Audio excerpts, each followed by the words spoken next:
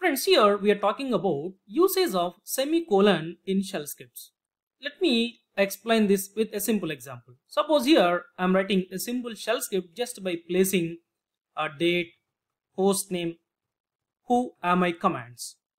So in our shell script we have 3 commands. Let me run that. So already I have execution permissions for this. So simply I am running // then script name. Yes, you are getting the output for these 3 commands. That's fine. Now here, suppose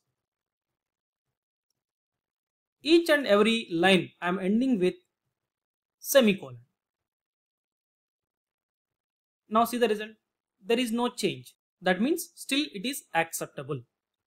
Now, instead of writing your commands in multiple lines, you can also write all these 3 commands or n number of commands in one line just by separating them with semicolon. See how I am going to do it.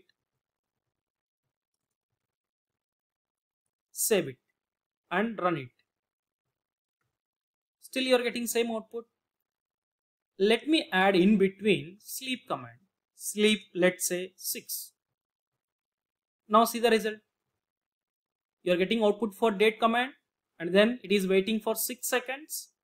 So after that you will get output for host name and then who am I. So be clear.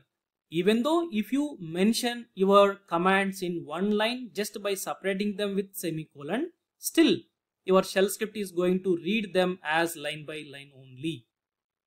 So it will treat this entire thing as one line, this entire thing as second line, third line, fourth line.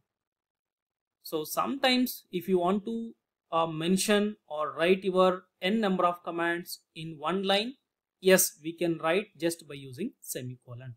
That's it. Okay, thank you.